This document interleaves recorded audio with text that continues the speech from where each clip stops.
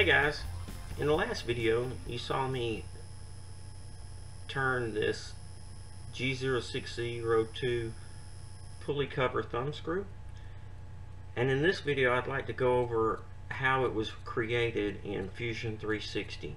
A lot of people are interested, they're new to Fusion 360 and they're interested in how to use the software. There's a lot of great tutorials from Autodesk on this, but if you're interested in turning this particular item, then you might want to know exactly how I drew it up in Fusion 360. I was going to include it in the original video, but I thought it would be too long and maybe people might not be interested in that particular aspect of the build, so I decided to separate it into two videos. So here is the pulley thumb screw. It's basically just a few cylinders with some threads on it. So let me show you exactly how we did this. I'm going to go to File, New Design. Then we're going to go up to Sketch, Create Sketch. And you can see the blue line represents our Z-axis, and that is the plane that we want to have our stock on. So we want to select this back plane here, and now we are looking straight down the center of our spindle. We want to go up to Sketch, Circle, Center Diameter Circle. We want to go right to the center here, click and pull out. Now our stock is 0.75 and we're going to turn it 0.73 just to get a nice finished edge on there. So we type in 0.73, we click it and set it, and then inside there we're going to put another circle. That will be 0.30. That is going to be our little recess or our little step. And then one more for the threads, and a 6mm thread is 0.03937 times 6mm is 0.23622. So right here we'll hit 0.236, and that is our thread. Now you just hit Stop Sketch. And those are the three basic cylinders that we're going to need. You go up to Modify, press Pull. We're going to hit the center diameter here, select it. We're going to type in 1 inch, 1.0, hit Enter. Now you noticed our sketch went away, but if you go over here and you click there on Sketches, and you'll see a light bulb next to sketch 1. We'll turn that light bulb on and we can get our sketch back. We're going to go back up to Modify, press Pull, click this stepped area right here, and that is going to be 0.3125,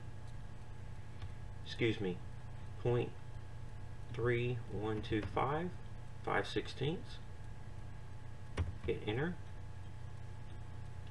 And then right here you can go back up and click Modify, press Pull, or you can right click on this area and repeat press Pull, select it, and that is going to be 0.25.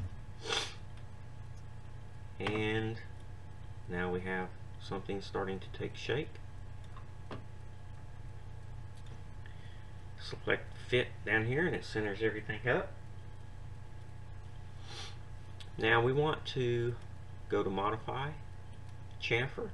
We want to put a chamfer on this front edge, and if you hold Control down with Windows you can select these other two edges as well, and we want to put 0.03, and now we have a nice little edge. Now you can see we still have our sketch, and we can turn that off by clicking on the light bulb. Okay, go back home. Now we need to put some threads here, so we go to Create, Thread, select the face that you want to thread, and then up here, thread type, we want to put ANSI metric M profile, and it already puts the size in here default by the size diameter of the model, so it knows from this size that it's a M6 size. And if we had selected standard threads, then it would be 0.25 because that's close to the standard thread size. But ours are metric, and ours are M6 by 1.0, and that's it. And now we have threads. So that's a pretty simple, easy little project to do. It only took a few minutes. So now let's go and do the cam function. So go to Model, Cam, and the first operation we want to do is Face. Select our tool. I'm using tool number 1. Your tools will be different. 500 RPMs is good. The feed rate, we're going to go with 8.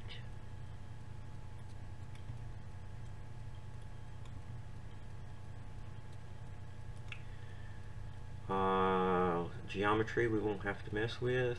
Passes we don't have to mess with. We should be good. Let me get this turned in the correct orientation.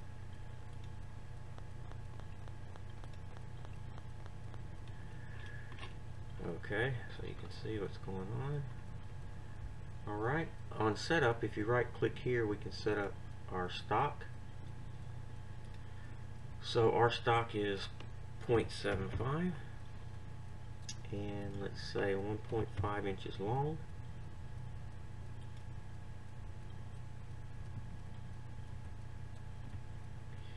Okay, and the model position is towards the offset from the front, and we're going to offset it by 0.01, and it's just a very little, just to clean that face up. Notice how it went back to this because we changed the diameter of our piece, so we can right click on that, generate tool path, and it'll correct that. Now let's just simulate that real quick so you can see what's going on. Pretty simple, straightforward, just a little facing operation. The next operation, we want to profile it along the Z-axis. We're using the same tool. This is a rough profiling. For geometry, we want to select rest machining so that it doesn't machine the portion that's already been machined prior.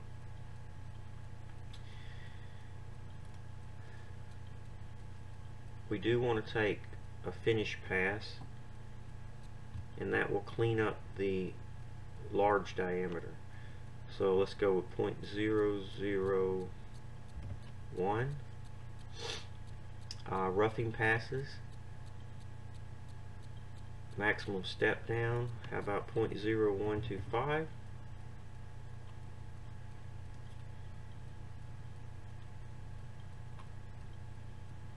And see what that looks like. Okay, so you can see we're cleaning up this side here where the large diameter is, and we're also cleaning this up. This is brass, and then our next operation will be turning profile. We want to, this operation doesn't clean up these inside corners here and make them sharp, so we want to select a different tool to do that. That will be tool number 2. You can see the difference in the tool.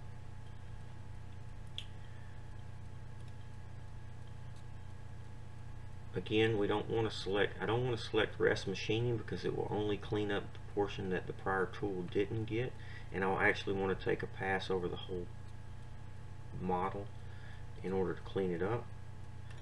So what I'll do is I'll change my step over here to 0.001 and make sharp corners, and let's see what this looks like. I'm going to change this to 2 step overs, and let's see what we got here now. Okay, that's not going to work. I've got to turn off roughing passes. Oh, there we go. Okay. And if we turn off, we did the roughing with the first profile, so the second profile is just to clean this up here. You can't really see but it's following the lines here. And it's also getting this little chamfer. So let's simulate that, and you can kind of see what we've got going on so far. So our facing, then our rough profiling,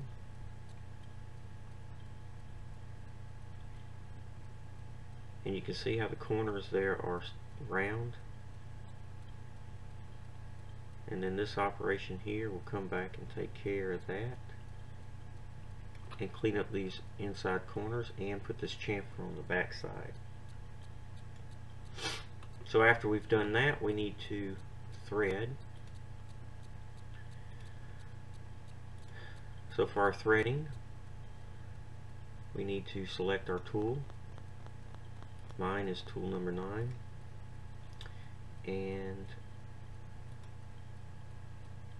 we just need to select where we want our threads to be,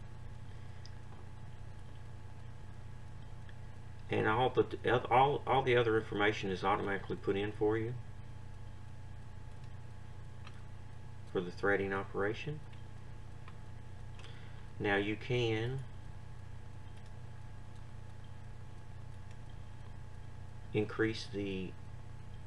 turn the spring passes on, and how many step downs. I like to give it twice as many as they recommend, just to make sure that my threading is cleaned out, and also use a scan cycle.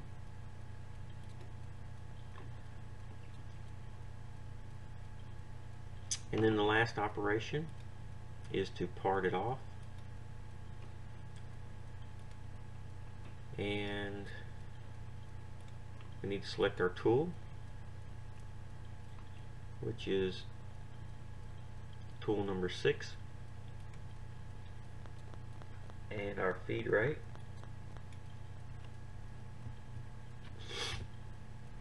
We're going to be going 1200 RPMs, and our feed rate will be 0.5, or excuse me, 5 inches per minute.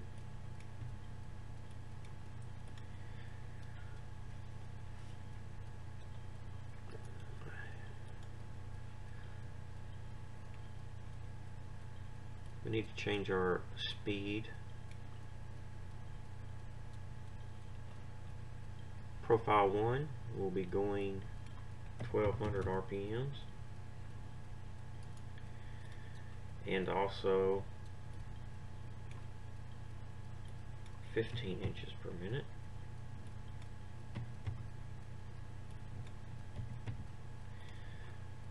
Okay, and profile number 2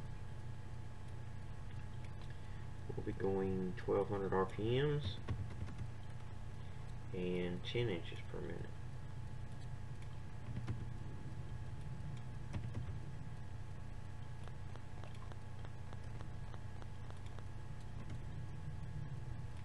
Okay.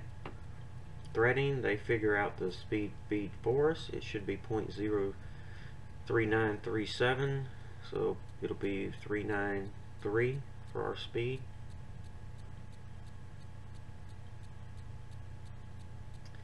And parting we've already corrected. So that's pretty much it. Okay, so click on Setup here, and make sure that's highlighted, and then go to Simulate, and that will simulate the whole project.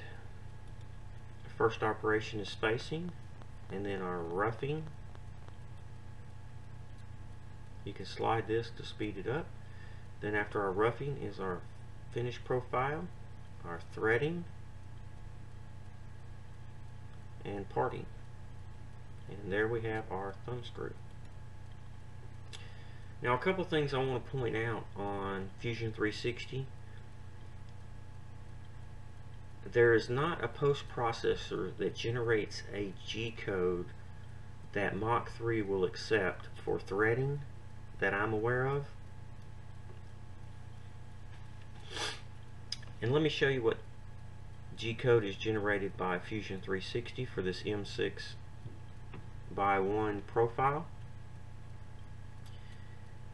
It looks fine. There's nothing wrong with this G code that I can see, but for some reason Mach 3 doesn't like it. So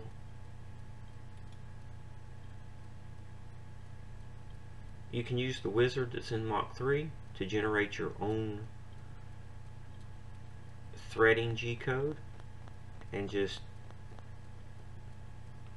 replace 360's G code for threading with the one you created with the wizard, or you can just hand write it like I did here. As you can see, in order to thread, there's not a whole lot of lines of code that you need to write. So that's just something to be mindful of if you are running Mach 3 as I am.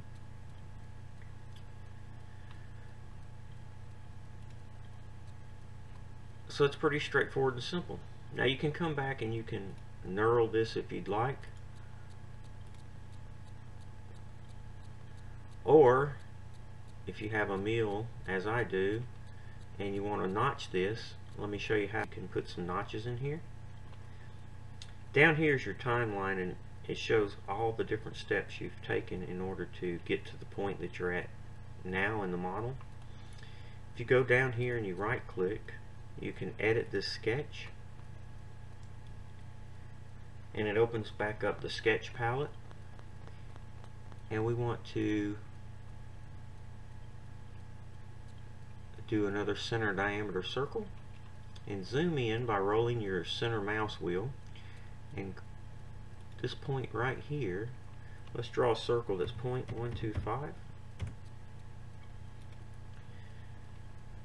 and back out, go back up to sketch and go to circular pattern, and then we want to select this object, and then right here we want to select the center point, and we want to repeat that. You can do it as many times as you want, but 12 is a good number, and that will symmetrically insert 12 objects around your pivot point. We can stop sketch, turn it back on here so we can see what we're doing, and then go to the back side. We want to modify, press pull. I want to scroll in a little bit and select all these little portions of the circle right here, touching the thumb screw.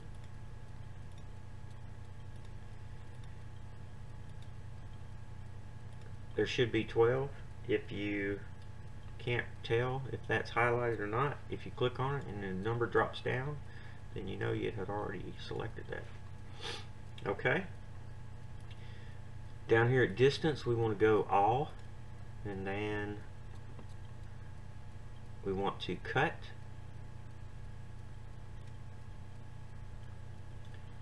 We can go back up and turn this off, and now we have a thumb screw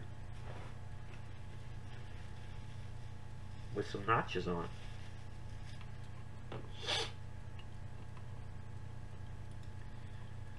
Pretty straightforward and simple. I really love 360. It's great for designing and drawing stuff, and works really good. So now you can go back up to your cam and you can do another setup for your mill.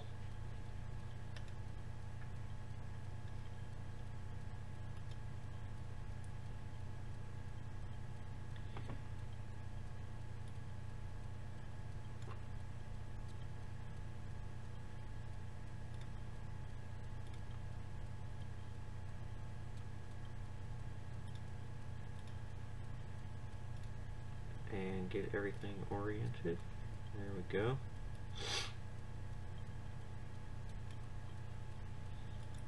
Our stock is a fixed size cylinder, and it is 0.75. Okay.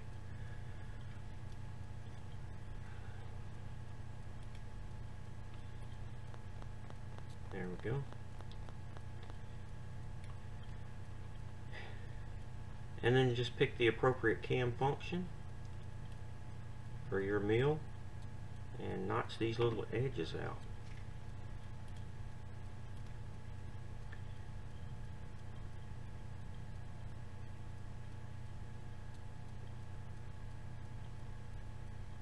Let's try 3D contour. And we need probably a 8th inch end mill.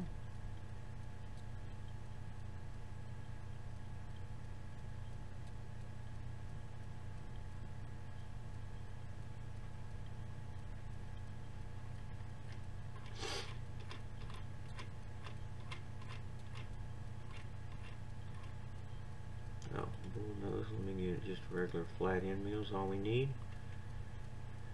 1/8 of an inch. Okay. Okay.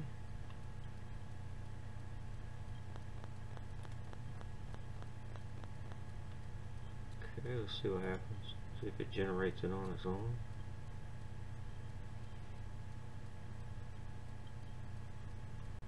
Okay. Well, we can definitely tell that we're going to need to change the height. So let me edit that. Right here. Bottom height. Let's try selection. There we go. And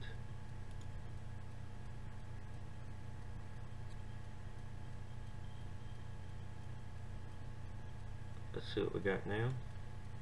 There we go, that's more like it.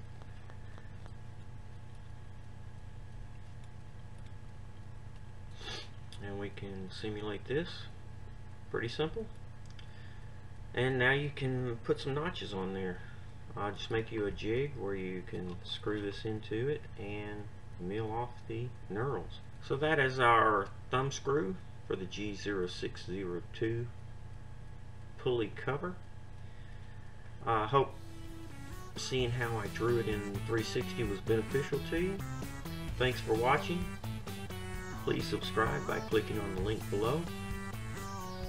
Have a great day, and most importantly, be safe.